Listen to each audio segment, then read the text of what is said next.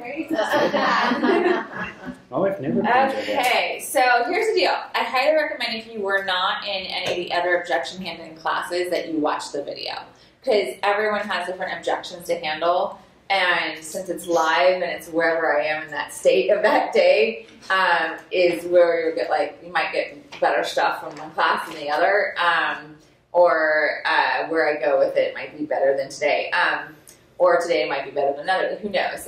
But I would definitely take the time to, if this is one of the things you want to learn more about, to take the time to watch those videos from today, because I also throw out scripts and a lot of really great objection handles. A lot of times it seems like everyone sort of has the same objections they're dealing with right now. So what we're going to do, so it's sort of like mastermind format, I'm going to go down and get an objection from each one of you, and then I'm going to go through them and handle it for you. Sound good? Great. Okay, Can cool. we take you with this when we go out and you handle first then too? Right? You know, and I was telling them before, I was like, if my schedule allows, I never have a problem doing a buyer consult or a listing appointment, as long as my schedule allows for it. Yeah, I don't.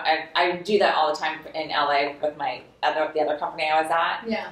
And I did some on purpose, and I actually took one of them down here to prove a point, because I wanted them to see how to get 6%, how commission never comes up, and I wanted just to show them how it's just done, where it's so easy. And I didn't even give her a card. I had no marketing plan for her, nothing. I just had a listing agreement, and I got it at 6%. Wow. And and I'm not even on the listing agreement. She didn't even know my last name or company I was with. It is so smooth and easy if you literally just follow the plan. There were no guns involved. No guns involved. No guns involved. And I did it twice to prove a point. So I did it up there where I knew nobody. And then I brought an agent down here where he had never sold. So I'd never sold up there. He had never sold down here. Still got the listing and the buyer. Cool. Yeah. So just trust the process. Just trust it. Mind you, I've been completely brainwashed, so I will brainwash you and I'll work out. Yay! So I'm going to start with you. Give me an objection. Okay, so I was canvassing the other day, and there was a new home build. So I went up to go put my notepad down, and the man came out. And I said, "Oh, are you our new neighbor?" And he said, "Oh, I'm an investor." And I said, "Oh, when are you putting the house on the market? When do you think you're putting the house on the market?" And he said, "Hopefully in the next few weeks." And I said, "Great. Are you interviewing agents?" And he said, "Well, I was going to call the guy that I bought the house from originally because I promised him that I would give him the listing." And I said, "Okay. And I said, "Have you talked to me?" He said, "No, I haven't." And, so where could I have gone with that? Because, I've been there before. I think that that's fair.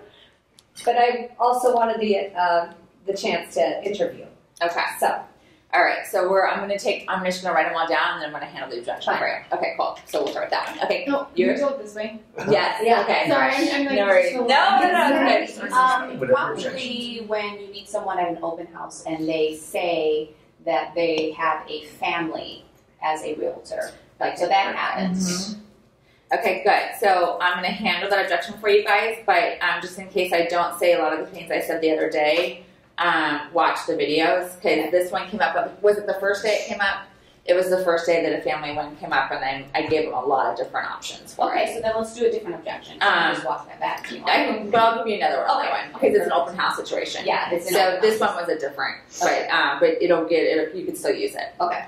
What else objection are you getting? With friends. Friends. It's kind of hard to work with friends. It's hard to work with friends? It is, yeah. Okay. Because they're serious, but they're not serious.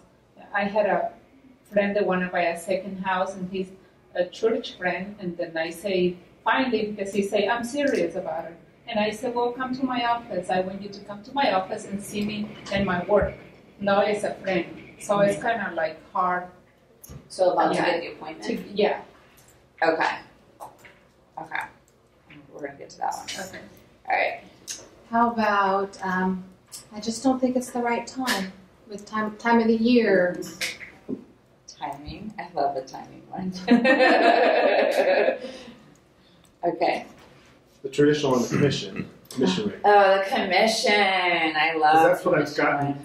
Well, it was on like a 400,000 condo or 450 condo, and so they were trying to like squeeze as much out of it, and they figured, well, it's going to sell fast because of this price point. Now, I did a lot of objection handlings on this one. Did I do that? Is that yesterday or both days? You sort of you dealt with the commission both days in different I ways. think yesterday was a pretty tough one. So if you have time to watch both, watch both. Okay. Otherwise, definitely watch yesterday. Okay. A book, if I haven't told you already, a book I want you to read is Fierce Conversations by Susan Scott. And I did a class on it, which is also online. Susan Scott. Mm-hmm. You can either listen to it or read it. So what I do to really get, make sure I process a book well is I'll read it, but then I'll also listen to it. And a really good tip to get I like to get like 3 books in a week. So a really good tip to get more of this process in is I listen to at least one chapter on my way to work in my car. And then it's fresh in my mind. Yeah. And you can get through a book in a week. Right. I'm a huge car reader. Yeah, so now that my drive's a little bit longer, I can get through like 2 chapters, right? So, but on my way to work, what I would do in my last position is, I don't know if you guys know how to do it, but I would times it by like 1.5 so that they would talk faster. I was like, dude, you gotta get through this chapter, right? And I can see how long it would take because it shows you on the thing. To read a book faster is you can listen to it and read it at the same time and do it at 2 times the speed on the one. Yeah, it's life changing. You can get a lot of books through. Yeah. By the way, I'm an avid reader though. You should see my home office. It's like books. It's like just books everywhere. And I already have a book collection started for my niece, so she has like every Dr. Seuss thing known to man. Okay.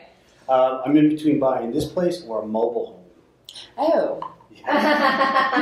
Did you get that a lot? A couple of times, and Really? I saw I a got turned really. down for a mobile home.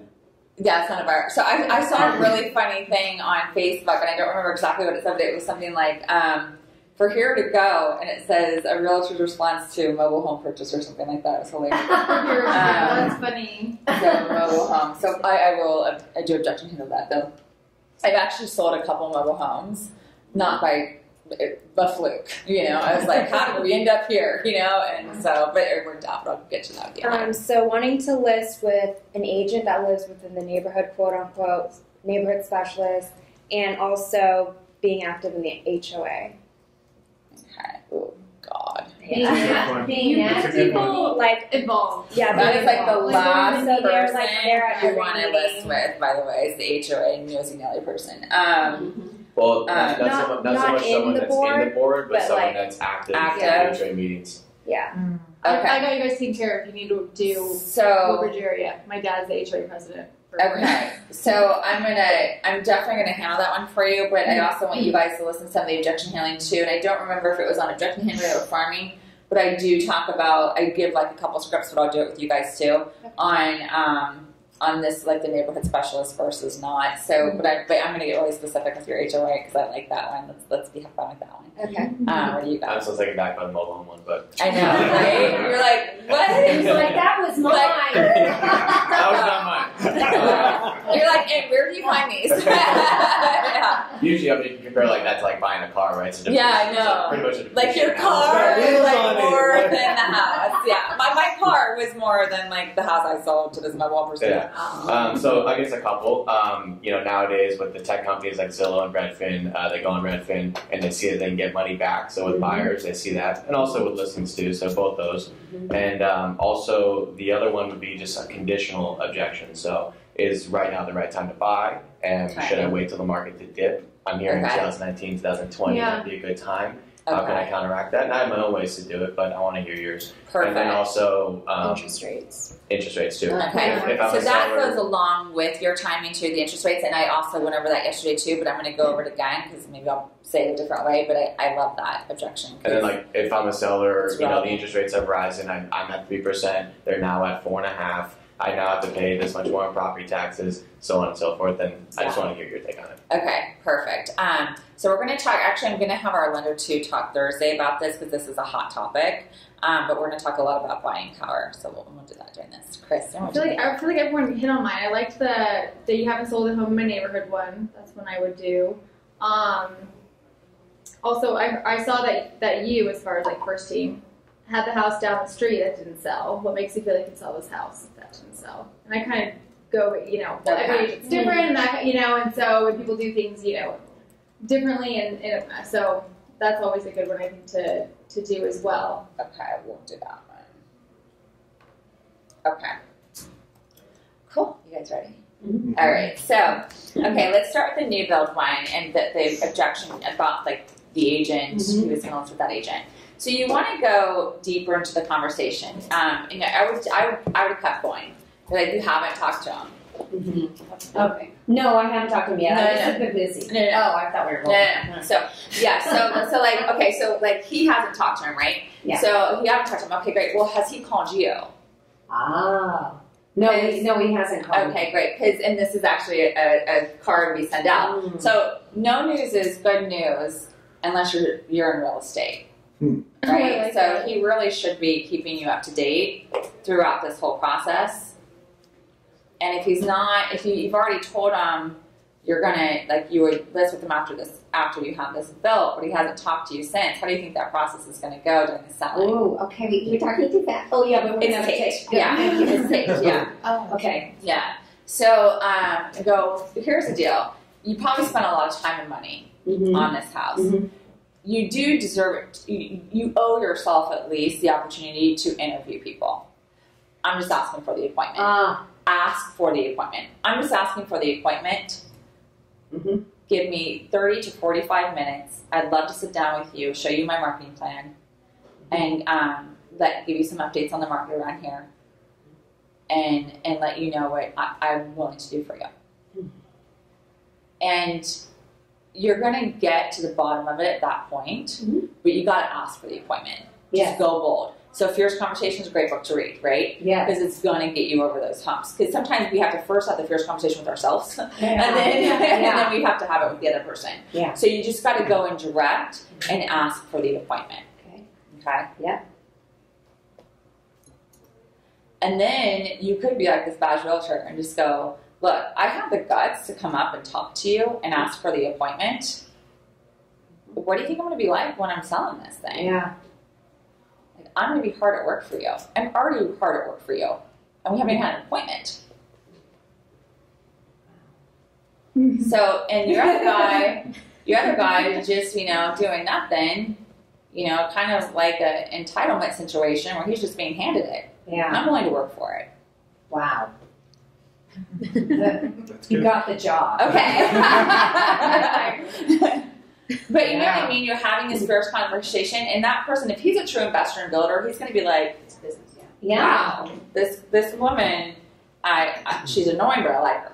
Yeah. She's annoying, but I like her, and I believe her. Mm-hmm. And I believe her, right? Mm-hmm. Because he does probably realize, you know what, she's going to work hard for me, and she's obviously hungry, and she's gonna keep me posted on what's going on. Mm-hmm. Yeah. And then if he says no, go, okay, well, before you make that a solid no, let me ask you a question. How much longer of a conversation have you had with me just now than you've had with your other agent in the past 6 months? Yeah. Yeah. And then go, now, what time works best for you, 4:30 or 5:30 today? And keep going. Yeah. It's okay to be pushy, especially with a builder. Okay. Yeah. Does that sound good? Do you guys like that? I love that. Right? Okay. So next one is open house family. So one of the things that we talked about, and one of the other objection families, I seriously highly recommend watching, or even you could listen to it, just pull it up and listen to it in your car.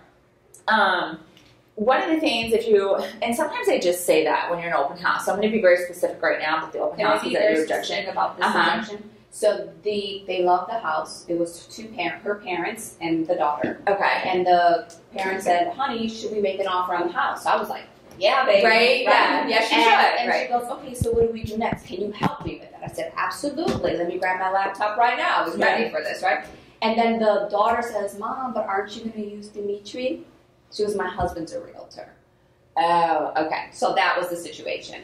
Okay, great. So at that time, you'd be like, tell you what, is your husband, is he a full-time realtor, or does he work in this area?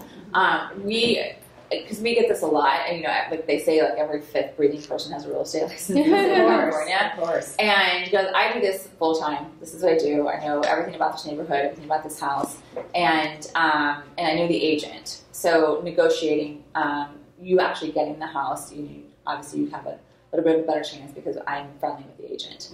I am willing to give your husband a referral fee, or we can ask her, we can ask her husband. If instead of a referral fee, if he wants me to credit you the referral fee amount, and you can use it towards your closing costs. Is that fair? Okay. And ask that question though. You got to get them like this. Go. Is that fair? Okay. And talk them into it. and like sales. Yeah. And so when you're asking a question, they have to answer it. Mm-hmm. Is that fair? Yes or no? And then you're going to get to the bottom of it at that time. So anytime, and by the way, because one, she actually gave you a specific, like, oh, my husband's a realtor. Mm-hmm. And in that case, you may not get through it. However, and the reality of it, if you wanted to have a deeper conversation, you can be like, sometimes things go awry when it is the parent representing the kids. Yeah. And if he's not doing it full time, if he just has a real estate license, again, we're going to get a lot of offers on this property. You just don't know, right? Mm-hmm. So I just want to be honest with you on that. And there's a lot of emotions in buying a house. Do you really want your husband having all that? Your parents. Yeah, having that all on your shoulders. Or because then you can have an advocate outside. He can still get a referral fee, but you have an advocate just working with you, and it's just one-on-one conversations and fighting for you that does this every day in this area. Okay. And just have that authentic conversation with them. Now, sometimes people will just be like, oh, I have a friend in real estate or whatever when they come into an open house. Mm-hmm. Oh, great. Are they local? Mm-hmm. Oh, well, and go, oh, got it. I go, I actually should send you this webinar that one of our leadership team did, which I don't know if we did this one yet, but we need to do it, go on where buyers go wrong. And one of the places where they go wrong, where especially in this market when there's multiple offers, is they try to use an outside realtor or a family member. Or try to represent themselves. And what happens is they don't have a relationship with the agent, and they're not an area person, so their offer actually kind of goes to the bottom of the pile. Mm-hmm. Because the agent is going to, want to work with someone they probably know, or someone that's in the area and local. And it's also really difficult to work with an outside area agent because they just don't have access to all the things we have access to. Mm-hmm. And they don't know where to go to get things or where to order reports from and all these things. And so it's going to make our job harder as the listing agent.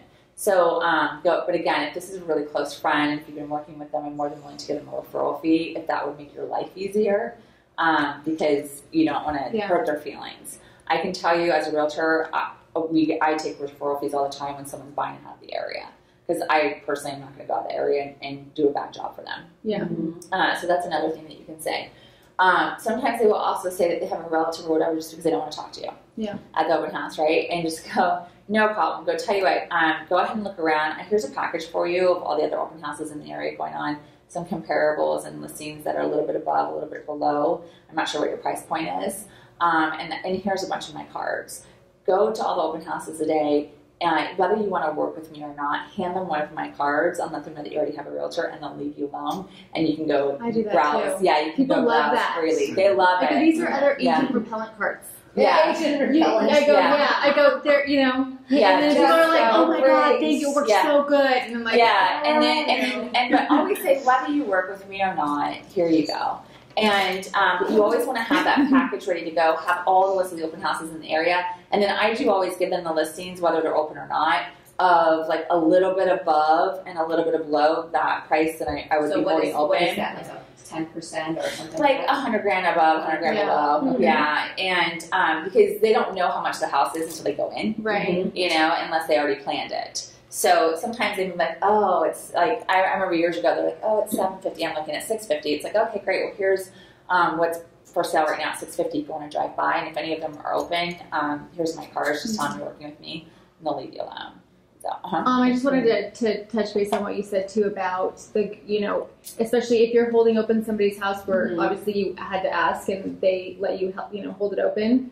Reiterating the fact that it's, there will be a lot of offers, and having a good working relationship with the listing agent who's letting you hold the house open is, really good. I'll usually say, I'm the buyer's agent for this property. And they'll say, well, what's that? And I go, well, it means that, I'm going to bring in the buyer. Now, if you're working with somebody, that's totally fine, but I'm quite wonderful. And it's always good to have a good working relationship with what we have our buyer's agents do too is what I would tell them to say is the listing agent, because a lot of times they'll still say, well, do you work with the listing? I want to go to the listing agent. Because when I work with the listing agent, I'm the buyer's agent. She does not represent buyers on her own listings. Yeah. She does have designated buyer's agents that she is willing to work with. Yeah, that's a great way to phrase it. Designated buyer's agent. That she's willing to work with, and she allows them to hold the homes open so that they can find the buyer. Yeah, people. And by the way, that's a true story on my list. I stopped representing both sides because it was just such a hassle, and agents thought you were being scandalous, and it's like it just wasn't worth it anymore, and so it was easier for me, and then it also helped the buyer's agent make money. So in that package, you have other open houses in the area, listings that are above or below. I always have comparables for that open house, other open houses in the area, and then other things on the market above and below.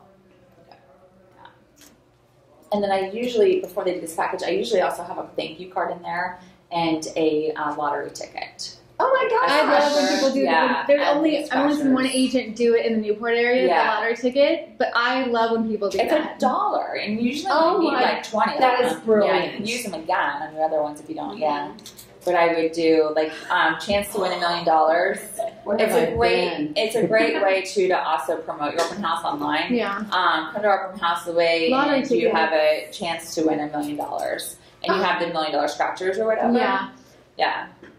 I have a question. And that's how I got him to sign it. Take 10% of your winnings. Yeah, and 10% of your winnings. Yeah. 10% kickback. This is a little specific, but more to me. But as far as I used to do the inventory, as far as the product inventory.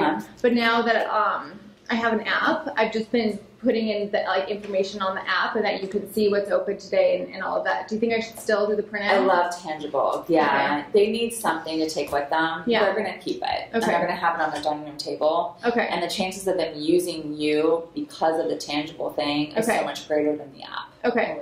It really is. Yeah. Okay. As much as techie as we are. Yeah. The tangible thing. Yeah. Well, yeah. Okay. And I figured. Yeah. One extra thing too would be. And nobody else is doing it. Yeah. I couldn't even believe, even back when that was the thing to do, people weren't doing it. Yeah. So you want to have a package, like a folder, be able to do a first in folder, your own branded folder, and have all that information in there. I had sold folders, I would have fun with it, but I usually use branded folders. My own brand. So timing, let's talk about that. This is a really good one. Yeah. So the timing one, I'm going to tie in with the rates too, okay?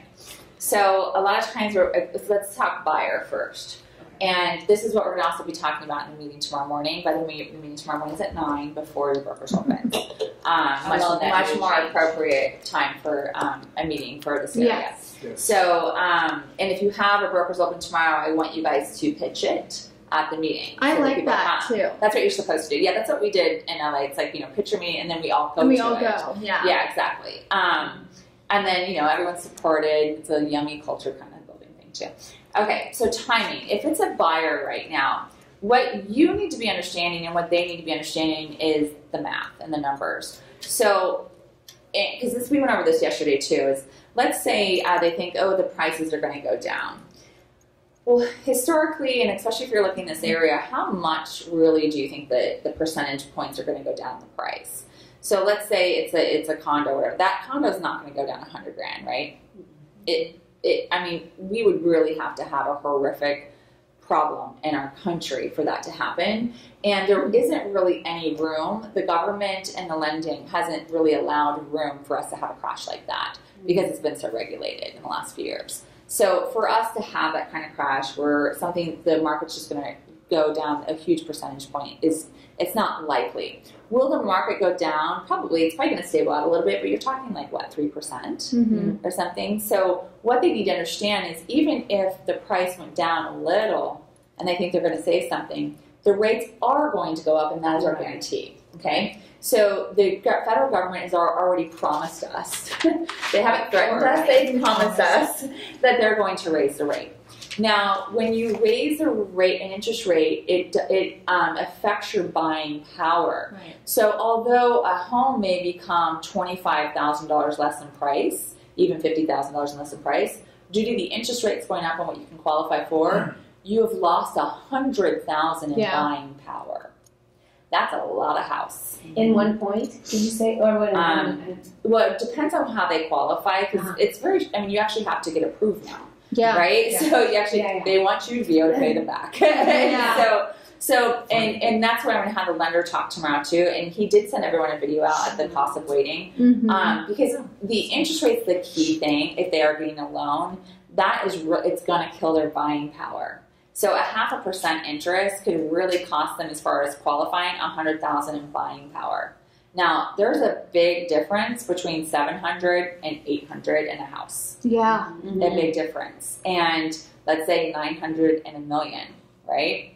It's just it's another bedroom. Yeah.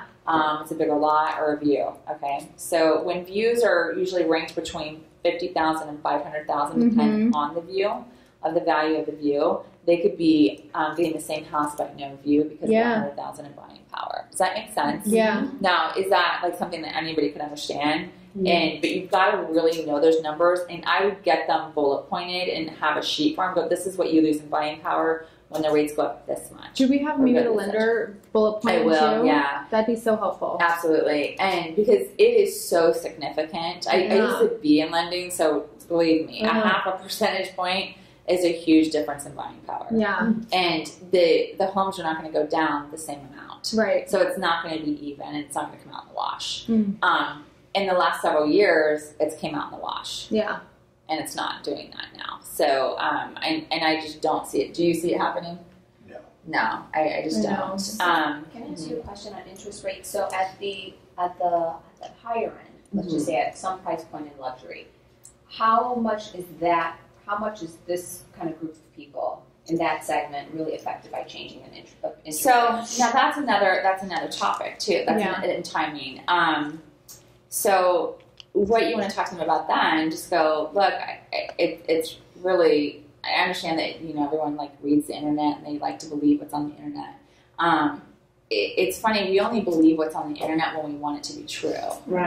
Right? Because when have you ever been sick? And I tell my mom to stay off the internet all the time. Because she's always got a tumor or cancer or something. Right. We got lupus. I know. And I'm like, oh my God.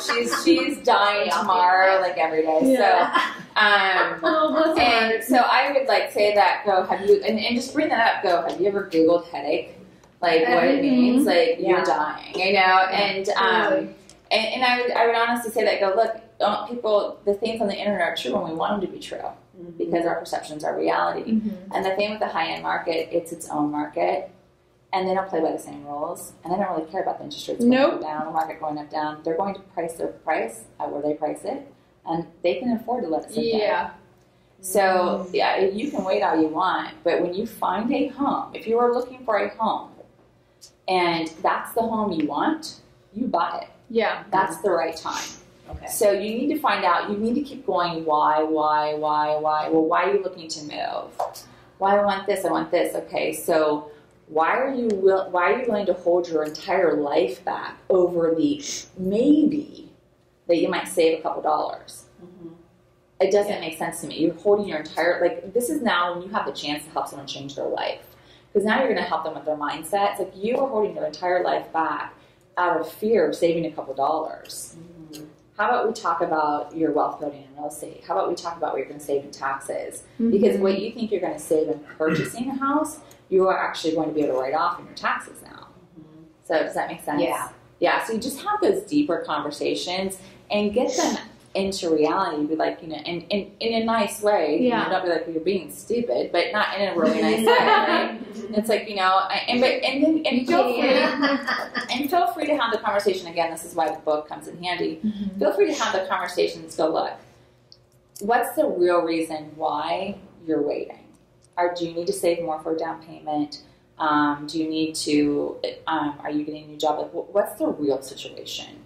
Because when someone's looking to buy a home, to live in a home, the time is when they're looking to buy a home, to live in a home. It's not, I'm going to wait to start my life a year from now. So what if are you planning a wedding? Like, what's going on? Yeah. You know? What if it is they're waiting for their down payment? Then what do you, I mean. Now you're getting the truth. Yeah, but then how do you, you know, if they can, if they can't. No, you need to talk to them. Just go, okay, great. And help them figure that out. Just okay, great. How much do you have now? Okay, what lending have you looked at? Okay, and you really need to like go deep. Okay. Where are you looking? What do you think you want to buy? How much do you think you want to spend? What do you want your payment to be? Okay. Because they're not a lender and they're not a realtor. They only know what they have read on the internet, what their now expert friend has told them, what their now expert mom has told them, what their now expert sibling has told them, right? And what their dog has told them. I mean, too many cooks in the kitchen. Exactly. So we need to take the balloon, pull it down, give them this is what it is, and this is what it isn't. Now where do we stand? So it is our job to educate them. Okay? We must teach them what the reality is. Okay, and have those conversations. Go, look, we get this all the time. It's my job to teach you what is and what isn't, and so at that time you can make an educated decision. I have a question on your opinion too about something, because I work with clients that are lease clients sometimes. So usually with the interest rate, which I'm not as good with, but what I usually go with is, hey, you're paying $3,000 a month now.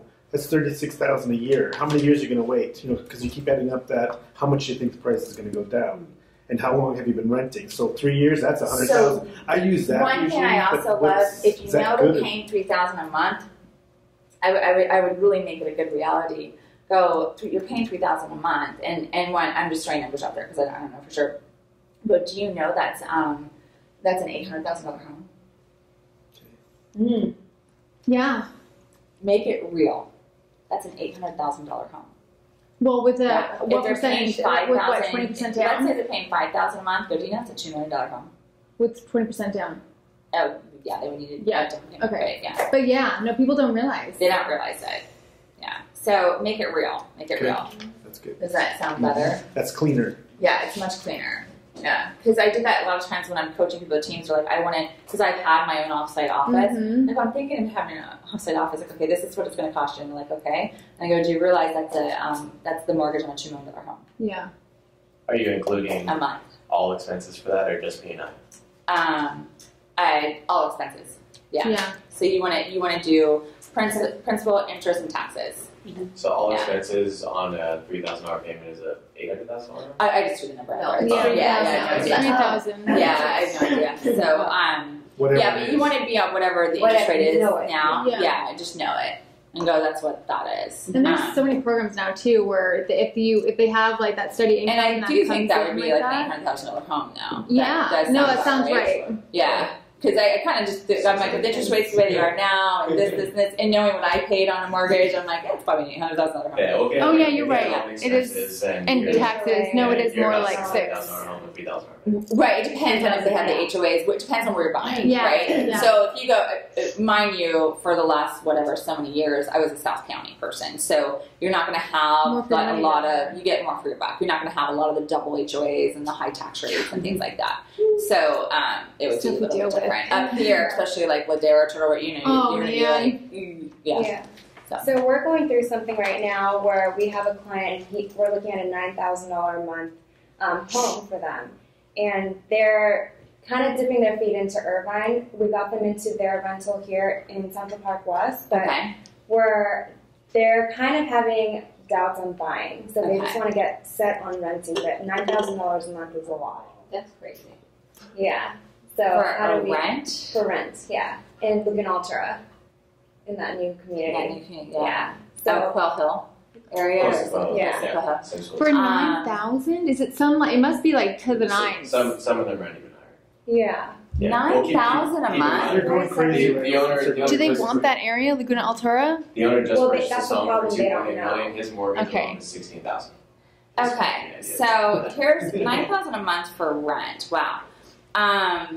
So you want to talk to them about that and make it real, like what could they buy and have at $9,000 a month? Because I can tell you, and I don't know why they would rent there for $9,000 a month. I had oceanfront for $75,000. Yeah, you know, it was like, I mean, wouldn't you rather just be in my sand? The sand, it's a front yard, you know. So I mean, you want to show them other 5,000 things. square feet. 5,000 square feet. They need So 5 bedrooms. it's a They big need home. 5 bedrooms. They like the school district, but they would not be able to buy that home and get out the door at $9,000 a month. Really? Okay. The guy just bought it, and his mortgage is $16,000. That's just the mortgage. How much is Wow. Okay. They just bought it for $2.83. Yeah, 280. Yeah, 280. Oh my God. So, are they willing to live in another area? What about like What school district is it? They're pretty. Obviously, Set, if you have dead. $9,000, $10,000 lease, you have pretty lavish taste, and Yeah. so they need a property that's going to, you know, have all the bells and whistles. Are So they they're- willing to put money into it to make it like bells and whistles property? Probably not. Really? Yeah, for convenience sake, they're pretty. So they're just trying to get a feel of Irvine. So Right. to Are see if they new to like the area? They're new. They're new. Yeah. Okay.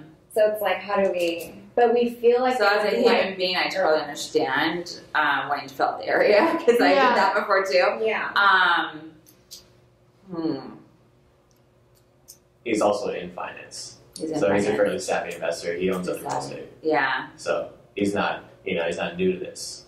Okay. And so we've been very easing him into it and No, open he's to planning it. on buying Is in there a year Melrose from in the now. Okay. So that's There's the Melrose, thing. yeah. Okay. They are planning You on guys buying. looked So what I would The one in do, Turtle or Rock? what's your guys' Dean's? objection now? Do you want to get them Needs a into gut a job. rental, or do you But want to it's try to get them to buy all the now? space you'd need. I think In it's Turtle more Rock like, gated area. how do Yeah, I? we did introduce Because they're him. saying he's waiting for the market to go down. That's Okay. Forward you that's his pictures. So objection. with Taggart if you him, can. what I would do is I would send Nicer them the the pictures video of in the there. We should cost give of business waiting, and then I would also do the numbers for them so that they can see what they could lose in buying power. Because even though he's in finance, sometimes when we do our own stuff, we're not as good at it. And does that make sense? Like, have you ever negotiated for someone else and you're just like a rock star? You negotiate for yourself and like you pay way too much because you're so emotional about it. Yeah. So, like, I would never represent myself ever again as a buyer because I like totally give away the farm. I'm like, oh no, just take it as is, and I just like, what the house, right? You know. So, I'm like, oh my god, that was so stupid. That's assuming he's not a cash buyer. Yeah. Right? Yeah. So, Well, but he's not. usually if you get like a $3,000 a month, that's pretty typical. And we usually just, the objection that we use is that when you're renting, you are assisting in someone else's wealth versus Right. your own. So $3,000 a month, 30, you can do the math off $4,000 or $40,000 a year. You know, that property that you can buy today, where it's going to be $40,000 richer next year. Well, You why can don't do you that. have that conversation with them about, okay, if you're going to rent for now, you're going to buy in a year, which you don't let go of them, right? Because I have had people where I did find them rentals and they did buy in a year. And they were filling out Irvine. It was like, it's kind of Irvine's kind of a place where people do want to fill out which exact area they want to Well, live it's in. so huge. Yeah, it is so good. They're coming So, from Finland, so. Yeah, and so in all the schools and everything. So you may want to do that, but you may want to talk them into doing an investment property so that they can, somebody else can invest in their wealth. So while they're looking, why don't you buy a condo and start making money off of it and rent it out or something. I mean, you can have all different kinds of conversations about that. But the first conversation I would have, I would definitely, I go, I just want to make sure that we're showing you all the different areas based on what you really want. So do you have time for a quick conversation for me to get a virtual tour basically of the home you're looking for? I need to know what's in your head. And then just go out the street. What's it look? I mean, this is the best way to deal with a buyer. The street. We've already done that. You've done that. You already know. Everything. In his Okay. position at work, he's opened up his 15th office in Irvine, and he needs people to. He needs to be able to entertain. Okay. So to bring people over his house, and everyone gets the wow factor, right? Like, oh wow, I want to be like Paul. Right. So he needs that. So you can't walk into his house and be like, oh, this is like a total cookie cutter family home. Does he It's like gotta be upgrades Turtle to the Ridge nines. or Shady Canyon or anything? Yeah, we've like that? introduced Shady Canyon and Turtle Ridge to him. He likes them both. Okay. And now he's interested Just in like Altera. Taggart. So he likes both those. But the home address has to really be dialed in. Well, that's why, Okay. sometimes I feel like you pay extra, although this one's priced high. But once you have all that space, the Taggart one in Turtle Rock, it's gated. It's really nice, really beautiful. The backyard, it looks out on wilderness, if you will. There's nobody looking in. It's got a pool. I mean, it needs all cosmetic, but all cosmetic. So if they want to pour like, 200, 300, anywhere in there, they can make it to the nines and have the footprint that they need. And what's the list price? So 3.2. But there's no Melrose in there. What they may want to do if they are for sure dead set on leasing, conversation you could have is one, if they're going to lease, I would have a clause in the lease for them to get out. That you guys would be able to find them another tenant quickly, and that they could have a buy under the lease. And you want to have the conversation with them. Look, I don't know how much of a commitment you'd want to make with the lease, because here's the situation. What you want, so do a lot of other people. That's why there's not many of them. And when they do come up, I just want you to be prepared to not be the only buyer that's going to want it, whether it's now or a year from now. So even if you wait, there's no guarantee you get that house. Yeah. And I know this sounds crazy, but this home price of $9,000 is actually a good deal. Oh, probably, so yeah. We're going to get multiple applications, so if we try to start dictating terms and putting clauses in. Oh, really? Probably, Okay, gotcha. And he actually really likes it, so he wouldn't want to lose it based upon Right, that. exactly. So that's going to be a tough one to overcome. Okay. Well, then at that time, if they do find something, then it's pretty easy. If you find someone a tenant, they're gonna let you out of the lease. It's not a big deal. Yeah. So cross that bridge if you ever come to it. But I would have that conversation of, if that one house comes up, I just want to let you know you're not going to be the only buyer for it. Just like you're not the only tenant wanting this lease. Right. But you need to understand these things are flying off the shelves. Well, we put them in a great position to want to buy. We showed them the only model that was left in the Vinod. Love it. And it was decked out. The place was incredible. Toll Brothers really dialed it in. But it's 4.3 at a discounted price. And you got two of the Anaheim Ducks moving in on the same street. Right. And so it's really nice. But you can tell that their mentality after was, would you like to consider this? And they're like, let's probably focus on the rent. So I think that at this point in time, they like to entertain the options and see the homes, but they're probably not willing to take it the extra step and actually buy. Okay. But I would just keep having that relationship. They will eventually buy, and they will buy with you if you don't let go of the relationship. Yeah. So I would farm them, and email them. Yeah. And the thing is what they'll do is they'll be really good for referrals. Yeah. We're mainly focused on the relationship. We actually have already built a really good connection with them. So I think it's just worth it maybe just to let them feel it out. Yeah. But I can't tell you, I did the same thing in the South Bay. I kept moving around to different Airbnbs to fill out the different cities. Yeah, for 6 months I lived in Airbnb just because I'm like, I don't know where I want to live. Yeah. When you're new to an area, you don't know. Gotta date it. Yeah. I'm like, let's date. Yeah. You do the same thing in cars. You go to rent a car for a day and you can rent whatever car exactly. you want for a week even. Well, and actually in Atlanta River, I had a previous one. You can pick one and go, can I have that car for the day? I'm trying to see which one I want to buy, and they will let you do that. So, so that might just be the way it is. Okay. Yeah. Now on commissions, did that guys help you with timing as far as a lot. Okay. So if they are waiting to save for down payment, you just kind of leave it alone. If they don't have you want to talk to them and have them talk to a lender, and you also want to walk them through saving for that down payment and kind of be their accountability partner. Oh, okay. So real quickly before we do commissions, let's do mobile home. So we'll get through that one real quick because that one shouldn't take too long. So what kind of mobile home? Is it a manufactured leased land home, or is it an actual mobile home like the kind you could move? It's an actual mobile home. And where is it? It's in Huntington. Okay. Totally understand. Now, the things that you want that make them understand, go look. This is going to be, you're going to pay a lease on top of it. And leases are pretty expensive. And at the beach, they're anywhere between $1,000 and $2,000. Yeah, you're going to pay a lease on top of this that I don't think you can write it off on your taxes either. I think it's like having an apartment. Yeah.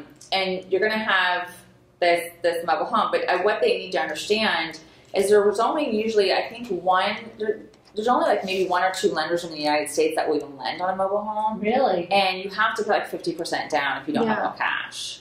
So they got to know that, because a lot of people don't understand that going in. And really find out why they want a mobile home. And then this is another thing, I'm so sorry, but this is a good thing to do. Go online. Go on, what's that? Is it Megan's Law? Whatever. Yeah. Oh. It's going to light up like a freaking Christmas tree. Really?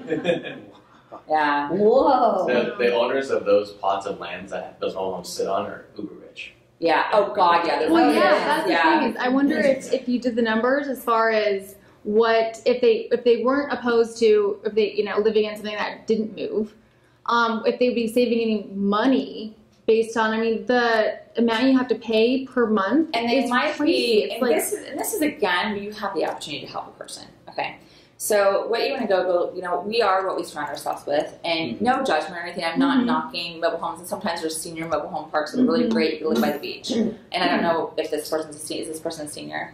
Not yet. Okay, so we're all going to be one day, right? You're treading on thin ice. So the situation you want to talk to them about is one. I would always pull up the Megan's Law database just so they can see who lives there.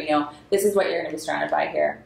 And you're going to be surrounded by other people that this was all that they could afford. I'd rather see you somewhere else where you're surrounded by people that are trying to build their life to the next level, or people that are empty nesters now and they're living here. Somewhere where you're in an environment that's going to be more to lift you up. Does that make sense? Yeah. You really do have a chance to help someone change their life here. Because sometimes people settle, or some people have talked themselves in that that's all they're worth. Mm-hmm. That is all. That for whatever reason, that they think that they have I can't afford this. Now they think this is all they're worth. And it's human. It's just human. And we want to let people know. We want to help them with their self-worth. And they may end up leasing an apartment or something for a while. But if they can afford a condo, leases are huge in Huntington. They could probably actually afford at least a condo or townhome, which they would have a better environment. And not all the tribal molesters in the world living there. That's good. That's good. And then people that are looking at mobile homes, they don't understand the logistics and the numbers. So when you bring up the tax benefits and the equity that increases every year, they'll be in an understanding because the mobile home, at the end of the day, unless you're a really prime area, it's a depreciating asset. Those things fall on the ground after 40 years. They don't last. So if you go from that way and you break down the numbers, because they don't even realize how expensive the leases are once all those payments add up, and you have to qualify, you have to make 3 times the lease payment income. So you can't just, pay cash and go to a mobile home with no income. You have to really actually qualify for it. Just to park your So in order to purchase that mobile home, you have to go through the mobile home management for approval. You have to get approval from them too. Proof of income about 3 times. And it was funny. I had this house that looked like Westminster or something at one point, and it had a brick wall. Behind this brick wall was a mobile home park, and it was also freeway close. And I'm like, I don't know if this is kid friendly, I'm like, the freeway's right there, and there's a mobile home park, and I'm like, if you go on Megan's Law, it's going to light up like a Christmas tree. So it is a really, because that's where a lot of them, they move in with someone or they rent a room from someone or whatever, and it just is what it is. But you want to make sure you look that up because you don't usually see mobile home parks close to schools, and people that are registered sex offenders can't live in a certain proximity to schools and certain other areas. So something you always want to look up. And you'd be surprised if you do your house, how many there are that you're like, oh my God, my neighbor. And, really? We had one where it was one of my agents had one where the next door neighbor was, and he had filed a vascular 5 times. Oh man! And he's like, "What do I do?" I go, "There's a Jack for every Jill. You call every investor you know." It was like that's all you're going to be able to do. Okay, so commissions. Let's talk about that.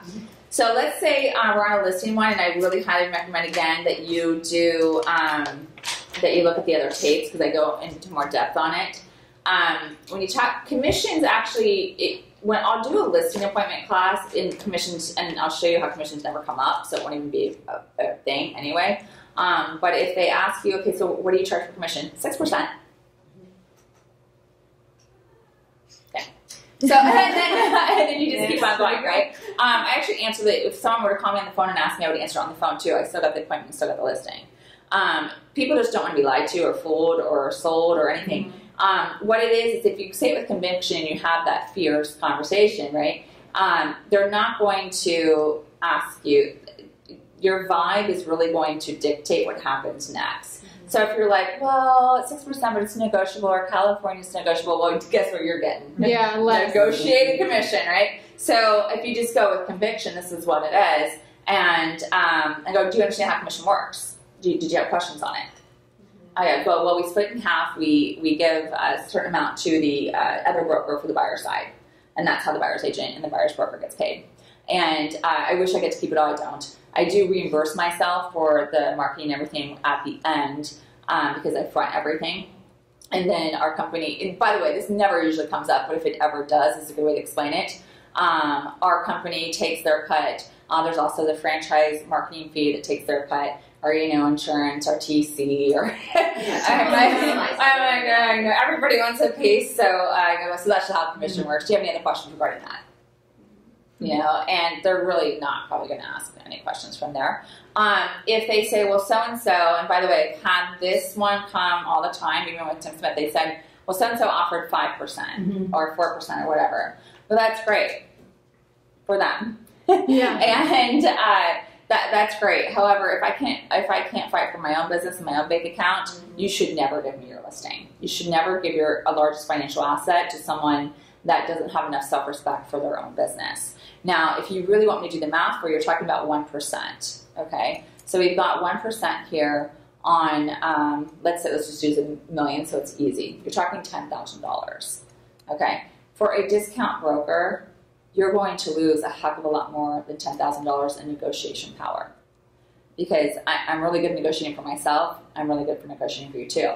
Now, if I don't have skin in the game, and someone's already showed me, that they don't see the value in me, they don't respect me, do you think I'm really going to care on what you sell your house for? It's going to cost you about 50 grand to save 10, just so you know, because they're already mad at you because you've already shown them that you don't value. So my next question is, what value do you not see in me that you think that you should get a discount? Because in the absence of value, cost is an issue. Now, did I display anything that showed you that I was a discount broker? Now, this is a really good, fierce conversation. And by the way, this rarely comes up if you do the listing appointment correctly. Agents are the ones that create the commission conversation. It's usually not the seller. Every once in a while, they might say, well, can you create a commission, that kind of thing. But your entire appointment's going to set that up. So if you're really strong your entire way through, it's not going to come up because they're just not going to want the confrontation. So you got to be really strong. Now the best way to go in with your listing is, and also, by the way, this is what all our agents did, and this is something that we're going to be talking about in the future too. We had standards in place at the last company I was with, and nobody could do less than 5% without my approval. So I gave them more scripts, and I'm like, well, just throw me under the bus. So our company doesn't allow that. We're not a discount brokerage. Obviously, we're Christie's, and we're not healthy sale. And when you say it like that, they're going to be like, oh, I don't want, And I personally wouldn't go to a discount facelift, someone to get a facelift, or a discount heart surgery. It's just not what I would do. And I wouldn't do this for my largest financial asset either. And so you want to tell them go, but that has to be approved by our company. If you want her number, I can give you our manager's number. Good luck. And I would say, good luck. She's a tiger. And they would throw me under the bus all day. And they're like, Robin, we love you. It works all day long. Nobody wants to talk to you. And I'm like, I know, so mean, right? And so, but I'm just trying to help them save money, so I coach them through it. Okay. Yeah. So now let's say a buyer wants some of your commission. One, you really got to work hard through the process to where they wouldn't think that they needed some commission, right, entitled to it. Again, you're like, that would have to be approved by our company. Mm-hmm. That actually sets me up for a lawsuit, because if I didn't give all the other buyers a credit and I give you one, that gives them a reason to come back and sue me, because it's not fair to them. And if we were going to do that, we would have to do that for everybody. And that puts our entire company in a really bad position. Puts our entire industry in a bad position. Yeah, exactly. So there's all kinds of ways you can go back at that. The easiest, best one is we'd have to get that approved with my company. I'm going to give you the manager's number. You can call her directly. Or we can go and talk to her directly. I'm going to tell you right now, she's nice, but she's scary. And and just let her know that. So, and it's a thing, but they won't ask normally. They'll just be like, oh, no, it's okay, or whatever. But let me know ahead of time it's happening, so that I can be in the right mindset, and I can be, because I'll always be nice, and I'll never mess up your relationship with your client, okay? But I will be tough. and explain it in a very professional way. But I'll never ruin your relationship. In fact, I just did one where I saved a transaction for one of our agents in here, and they're like, "Can we give you the whole commission?" I mean, it was, and I was just like, "Oh boy, here we go." They didn't want to cut the commission; they were fine with the company getting it. They were just like, "Well, you saved it." And I was like, "It's okay. This is my job. They pay me to do this." Right? So it was funny, but yeah, as long as you're doing your job, that should never come up. But always just be really strong in your self-respect for yourself. When you go in for your listing appointment, what you do is you ask them, "Why am I here today?" Like, "We're here to list my house. I know I'm going to list your house today." Right? Do you see my body language? I know I'm going to list your house today. However, I also know that nobody lists their house unless there's a change in their life, whether it's something good or something bad. We don't know. So I just want to know what plan we're going to do. Each situation is different, and the direction we're going to go is going to depend on the reason why we need to sell today. And then you shut up and never speak until they are out of breath. And their physiology is going to change. They're going to tell you their whole life story because you're going to stay silent. And it's the one that stays silent longest wins, okay? Because silence is very uncomfortable. And they're just, even when they think they tell you everything, stay silent. And then they will start talking again, right? Because people cannot handle silence. And this is also in your Fierce Conversations book. By the end of it, they are now vulnerable. And you've created a bond plus a trust factor, but they have to list with you now because they are not going through this again. Okay? It's like a first date. They are never going to tell anybody the resume of their life again. You know too much. And they can't let you out that door either. You know, like you just know too much. You now are related. So and when you do this and you have someone vulnerable, commission will not come up in the future because they're too vulnerable. You've already broken down. Does that make sense? Mm-hmm. Yeah. Okay. And we talked about this, but this is not the approach for investors, correct? No. Okay, it's different, right? Investors are numbers. They don't care. Okay. They don't care about anything. Yeah. Money. Bottom line. Yeah. With investors, you're going to be hard as nails. You're going to be tougher than they are. That's how you work with an investor. And you're going to let them know that your time's valuable, just as valuable as theirs, and they're going to sign an agreement. Yeah. Okay. And then neighborhood specialist HOA. We're over a little bit, but I'll go through this real quick. So in this, these are really good ones to do. Like if they say, well, they're really involved in the HOA, I'd be like, ooh.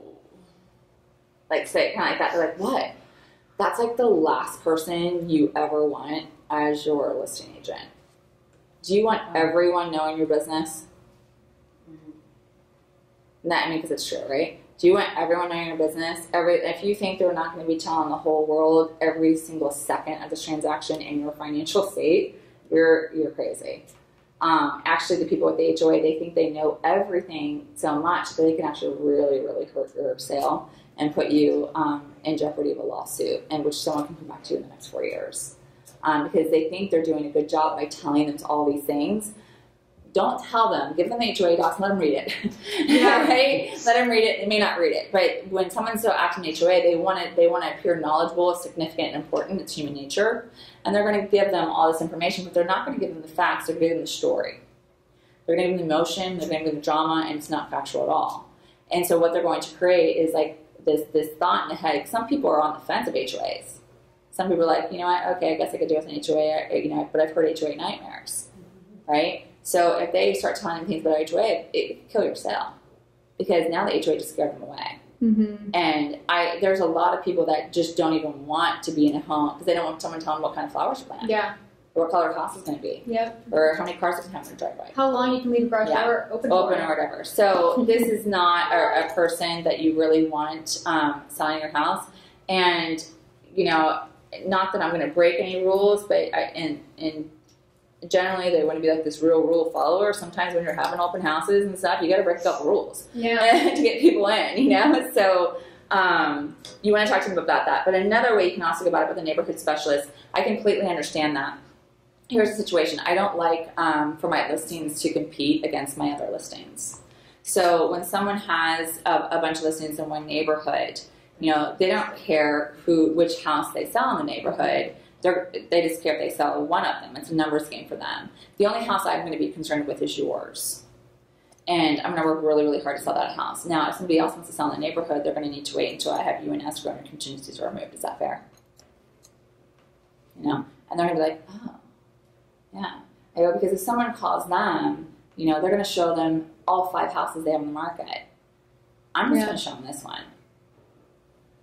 Right? And you go that way. However, here's the flip side. Yeah. Now, something. let's say if now you are the neighborhood specialist, right? And you're like, look, I have all these listings on the market. If somebody calls me one that's not a fit for them, I can bring them over to yours. Yeah. I know every single track and every single floor plan in this neighborhood, right? You can flip the script. But I like the ones like I don't want to compete against myself. I usually don't take more than one listing in a certain radius of a track at a time.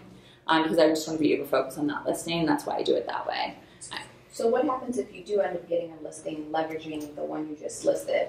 Do you really not put that one on the market? And I can give them stories. It actually has always worked better when I waited till the other one had the contingencies removed. And the reason why is because that person, the other one was on the market, their contingencies are removed, they want to go look at this one now. And they might be like, oh, I like this one better, and it cancels.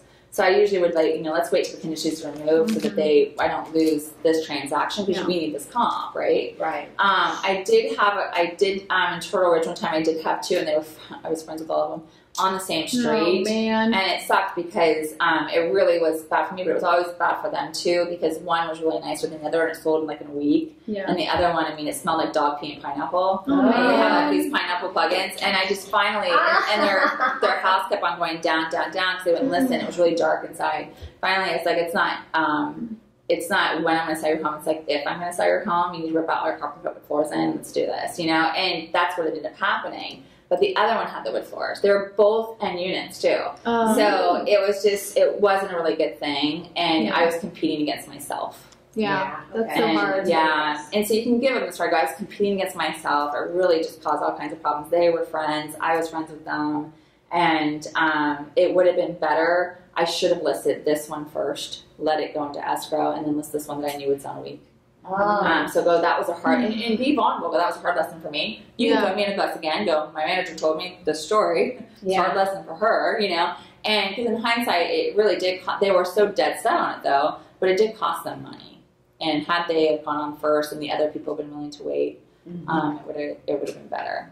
So, and it was in a time where there was a lot in the market in Turtle Ridge and it just wasn't selling very well. And the lovely ones where the stairs are right when you open the door and they go straight up. Oh, yeah. Those are so fun. So, that's totally bad. That's totally bad feng shui. I'm like, why did they do that in Irvine? I know. What were they thinking in Irvine? I was like, you idiots. You know, somebody wasn't very zen. Yes, exactly. So there's that part. I can tell you real quick if you want to stay, if you have to leave, I totally understand. The first team thing that house didn't sell. So what you want to do is you want to be prepared as you're going in if there is a first team listing nearby the house didn't sell. Okay, you want to find out why. As you know, everyone has a certain situation. Each listing has their own situation of why they're going on the market, and each house is different inside. Have you been inside? And you can actually tell them. Find out the reason. Sometimes the reason goes, you know. This is actually a really good lesson for you to make sure that you listen to us because when someone doesn't listen to you on price, they can chase the market down and it won't sell because price is usually the number one factor. On this one, it was very hard to show. There was a divorce. They wouldn't let us in, so if we can't get in the house, we can't sell the house. That's one of the reasons why I didn't sell. So I'm just giving you reasons why they don't sell. They have 3 cats. They weren't very clean, and the house does smell like they were nose blind.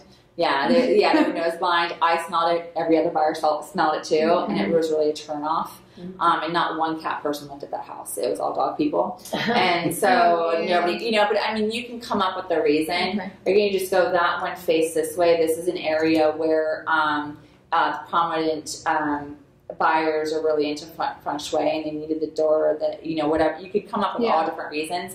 And every single person that came in there came with a compass. And it just wasn't working for them. Or it could be the number of the house. This number of the house doesn't work for the demographic in this area. There's all different kinds of reasons. And I go, and that was the biggest complaint of that listing. Most likely it's the price. Okay, you go, you know what? They were just feeling out the market, threw a price out there that wasn't reasonable, and it didn't sell. It didn't sell. Okay. And that's why too, you should know before you go out what the problem was. the problem was. Yeah, call the agent and just find out what was the problem, why didn't it sell. And like agents have called me all the time on listings like, hey, why didn't it sell? I'm like, did you see the prices I've had on this one? They chase it down, they're like figured, Yeah. So Redfin, we went over this one as well on another one yesterday. And we talked about that. Again, I go to negotiation power. They're going to give you 1.5%. They got no skin in the game. They don't care. It's going to cost you a hell of a lot more than 1.5% negotiation power. You're going to pay. You will pay that 1.5% and more. You just don't think you are. And I would do the math for them. So you're getting like $8,500 or $15,000 or whatever, but you're going to probably pay. Because I can tell you, anytime I negotiate against a Redfin agent, they're really soft. They probably paid $50,000 more than a really seasoned agent would. So how do they market if they're only charging 1%? It's an online platform. So that's the only thing they do. Yeah, it's their own platform. They're syndicated out. Mm-hmm. Yeah, so there's no real marketing strategy. And they don't care. This is a relationship business. I care. I work off referrals. They don't work off referrals. I work off referrals. I have to do a really great job for you and walk you through this process. That's not going to happen. And again, like lawsuits, this is the most litigious state. Lawsuits happen all the time. You've got to make sure you're with a really strong brokerage. Yeah. They leverage the tech end of Redfin. So they leverage that, and so they don't make a full commission. Now, and a lot of times Redfin agents aren't even full-time. They're not. They're usually part-time. One thing I can't and go and have they sold any homes. That's one thing I would say. A lot of times Redfin agents you're going to be their first. Yeah. I don't want to be someone's first brain surgery. I'm telling you right now, I don't. So you got to go in like that, but also to have them define I'm going to use Redfin. Don't assume or I'm looking or I've been using Redfin, right? Because my clients say that all the time. I've been using Redfin. Don't assume that means they're working with Redfin. No. Because I go, I've heard that. I've heard that's a really good site to look for homes on. And I go, I don't care where you look. You can look on my website or I can send you a drip. It doesn't matter where you look for them. Just let me know when you see one that you like. I'm also going to handpick some for you, but I'm going to go through the MLS. Yeah.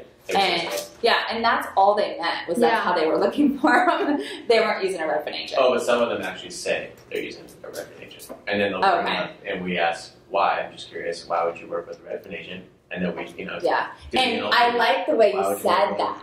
Okay, so when you said, why would you work with a Redfin agent? Crazed out. Crazed out. They'll say the commission, we were flipping through homes and we saw we get $5,000 back if we, wrote the offer with this Redfin agent. Or if they're selling their home, we can get, $10,000 discount commission if we sold with a Redfin agent.